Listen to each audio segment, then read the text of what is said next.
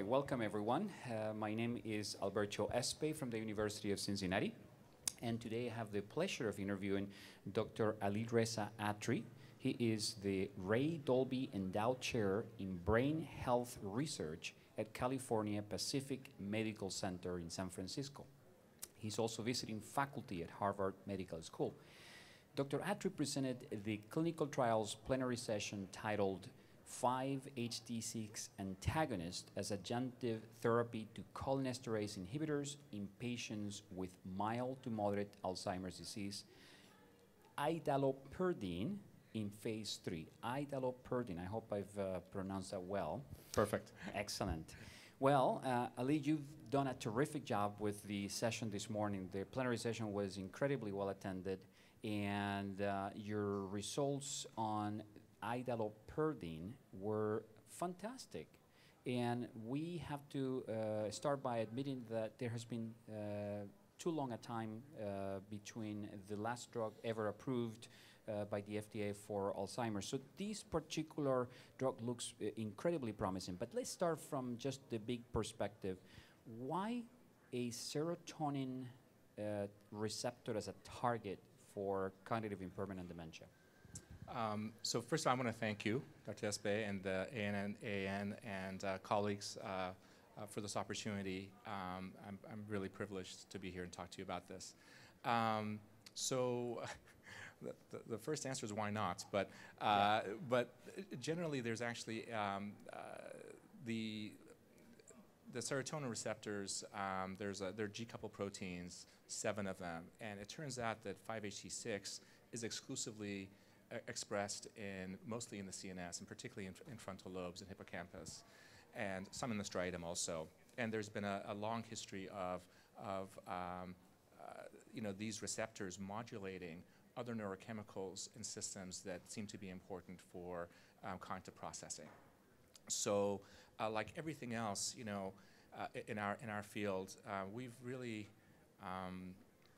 based on biological effect and studies in mouse, we've actually cured Mouseheimer's, but we haven't been able to make that leap into people. And so I can go up there like I did today and propose a mechanism and show you all the data, but ultimately we have to test these in people. And so I don't want to thank you for saying the fantastic results. I think that the phase 2 results are really, really strong, but we have to do the studies to make sure that they follow, because I've just had my heart broken so much in the last 15 years on this stuff. Well, we have all had our heartbrokens with the therapies that look very promising in phase 2 studies and perhaps fail to materialize on phase 3. I would say, though, that based on what you've shown in terms of the effect size, Yep, which was greater than what you initially had anticipated, an ADAS-Cog of Yep, over 2 points, should be projectable, I would think, into phase 3 studies, don't you think? Hope so. Let's hope hope so. And so that was really a nice result. So the phase 2 made its primary endpoint quite nicely, and the ADAS-Cog, is a cognitive measure, and so it was powered for a 2-point difference, and there was a 2.2, 2.4 difference that was achieved. And the other nice thing was that you saw congruent a signal in the other domains. So you saw, this effect on cognition, but also you saw, really nice trends depending on even significance, depending on what kind of analysis you did, on activities of daily living, on global status change. And what I didn't present actually was looking at the domains of the neuropsychiatric inventory, and looking at those different domains, there seems to be a signal actually for reducing anxiety and hallucinations potentially. So all those went in the right direction, which is what you want. Yeah. And then the easiest way to kill off a drug that's very promising is to have bad effects, Yeah. adverse events. And luckily there weren't any. So, there was this transient bump in LFTs that wouldn't have been noticeable other than from blood draws, Right. which was asymptomatic, and it went away whether people continued or didn't continue. So you're right. We're very promising phase 2 results. But what happens is phase 2 is done in smaller sites, and then you end up going to a global program in 30 countries, Right. and you go into 400 and something sites, and so you have that signal, but then you could have this variability from our measures, and that's what you always worry that could hurt your study, because the effect sizes in 6-month studies tend to be 0.2, 0.3 on that level, right? Right. Clinically significant, but can potentially be drowned out if you have a lot of variance. Yeah, absolutely. Let's talk about the variance, because you're actually suggesting that this will not be a cure, and we understand that we've made incremental improvements in the treatment of Alzheimer's and other conditions, but really not substantial ones. And perhaps it is all about the variance, and we assume the variance is applicable to all diseases when we treat them as single entities. And one topic that we've really sort of nailed substantially at these sessions is that perhaps we need to be thinking about this as separate entities, and the incoming era of precision medicine would suggest that what we're calling the variability of a single disease might in fact represent different subtypes, if not different diseases, that perhaps when you look at therapies that have failed already, they may have been really good for a subtype of individuals we never recognized. Right. You're absolutely correct. And we have to get a lot smarter about our data and how we analyze the data, how we design it. And so, Alzheimer's disease is this sort of, I call it the organ, brain organ failure syndrome of the Alzheimer's spectrum. You have these clinical phenotypes that look very similar. But really what's driving it, you could actually have multiple different mechanisms. You could have typical Alzheimer's pathology, amyloids, and tau. Sometimes you could have tau only. You could have a lot of vascular changes, inflammation. And as I mentioned sort of in the plenary, what we've really been able to do well in the last 10, 15 years is to start having some biomarkers and understanding where things are starting to change.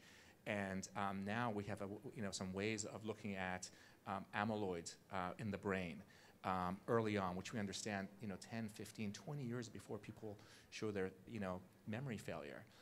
People are accumulating amyloid and it's kind of saturating, right? And after that, something else in some people happens that induces synaptotoxicity, and you have tangles forming, and you can measure those. And you can see synaptic failure, and you can see that, for example, potentially through fMRI, which is research, something that we do in research, but also PET scans, for example. So we're getting a better understanding of this stuff. So and getting smarter about clinical trials, looking at quote unquote the disease-modifying drugs, for example, amyloid, that were first tested later on in the disease, in the moderate stages.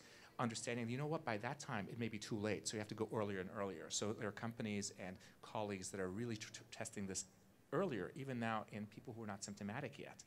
So the idea is, if you can figure out early on what type you have, you may go on the right type of disease-modifying drug, and ultimately, as you accumulate symptoms, you can get, a cocktail, for lack of a better word, of things added. And look what happened, for example, with HIV. We've taken something that was uniformly devastating. I was a medical student at UCSF, and all my patients died in the 90s. And we've made that disease into something that's more chronic and manageable. And hopefully we'll be able to do that for Alzheimer's disease. I do hope so.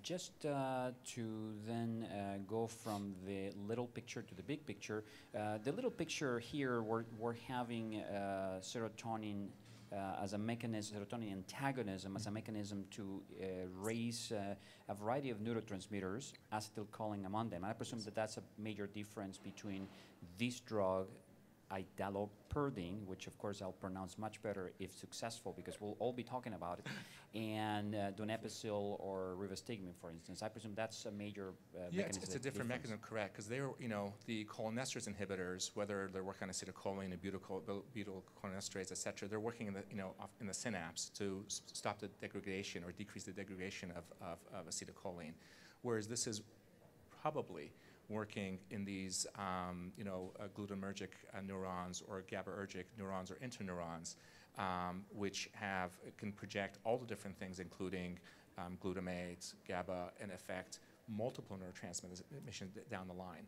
And the mechanism of this stuff in humans is so complex. You have these multiple systems of neurotransmitters interacting dynamically. So you tweak one part, and you don't know what's going to happen to the other part. Right. So given the nice effect of preclinical studies, that's great. But the beauty was that phase 2 data, like you mentioned. So And I presume also that because these receptors, these 5-HT6 receptors are everywhere, there isn't a need here for a biomarker, particularly an imaging biomarker of receptors, because presumably they're everywhere. Most people would have them, as opposed to the therapies you were talking about, amyloid therapies. You would want to make sure that you're actually applying it to people with quite a bit of amyloid in their brains. Correct. Yeah. So it's different in the sense that you know, for this trial, entrance criteria did not require an amyloid PET image to come in. So we were taking people based on clinical criteria coming in. Now, so they've had the syndrome, the phenotype. Do they all have amyloid in their brain? Well, data suggests, you know, from other studies that people like myself can look at somebody at the end and say, well, you look like you have Alzheimer's disease, but guess what? In their brain, they may not have amyloid. Yeah. So this is, and if you don't, what do you do for those people, which tend to be sometimes 20 or 30% of folks. So that's why it's nice to have these neurotransmitter approaches. Absolutely. And the other thing I wanted to actually add was I showed some data from phase 2 that looked at cholinergic side effects. And if this was only affecting acetylcholine, just increasing that, you may find some peripheral side effects like diarrhea or falls, and it didn't. And you know, there definitely actually was a signal, maybe potentially even the other way, that it actually, you know, maybe even ameliorated it. We don't know. But so it's probably affecting multiple systems. And then again, the question is, what happens long term? So there's biological effect, efficacy, and then there's effectiveness, which is what we do in clinical practice, right? Long term, we give it to people. We don't say, I'm sorry, you missed your dose yesterday, I'm going to kick you out of my clinic. We don't do that. So, you know, we have to see long term how people do with these drugs. Absolutely. Just to end now, this is the last item. You mentioned that in the 90s you had your patients dying of HIV, and of course now you're seeing your patients dying of AD. And other neurodegenerative conditions. What's going to happen 10 years from now? What would you be looking back to in the 2010s to get a sense of what we had it wrong and what we might be heading right here? Yeah, I don't think we've got it wrong per se. We honestly, we have incredible dedicated people in the field. And it is a priority, the recognition that because of this, you know, silver tsunami, this aging, you know, the people are aging, we're going to double and triple the numbers over the next few decades. And unless we can retard the end stages, which are really, really devastating, require 24/7 care, we know what's going to happen actually to the Medicare budget. We know that we're going to pay a huge economic cost. The healthcare system is going to be really strained. And of course, morally and ethically, we have an imperative to do something. So the biggest impediment, I think, really has been funding for us, which is finally maybe starting to go in the right direction. But every study shows that compared to, for example, cardiovascular disease or cancer, which again is not one disease, they're funded at the levels of $4, $5, $6 billion, and they've been funded at those levels for 30, 40 years. HIV/AIDS, $3.5 billion, $4 billion or so for 30 years. And until 2 years ago, you know, all of the dementia was funded about $460 million. And now it's creeping up to 600, 700, 800. So probably funding. Yeah, very good. Well, Ali, you've been terrific. I again commend you for your presentation this morning at the plenary session. I think that the effort you're presenting and leading moving forward is a gigantic one, and I think that this will be an important leap in our understanding of Alzheimer's and new potential therapeutics for it. Thank you very much. Thank you very much. Really appreciate it. Be well. All right. Thank you. Thank you. Thanks. Well, thank you, the audience. And I know